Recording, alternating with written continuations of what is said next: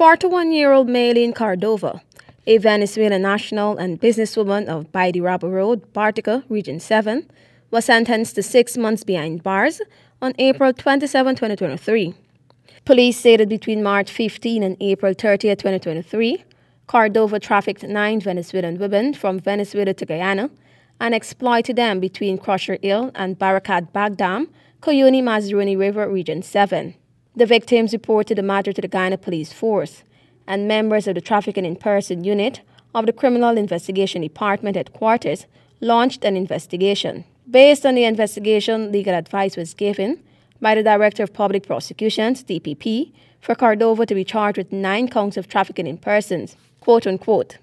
The Guyana Police Force's DIP unit, in effort to combat trafficking in persons, will continue to work with stakeholders to conduct intelligence-led operations, spot inspections, awareness, and training in every region of Guyana, end of quote. A release from the police stated. Meanwhile, before a city magistrate, a 53-year-old man was charged with attempted murder and remanded to prison.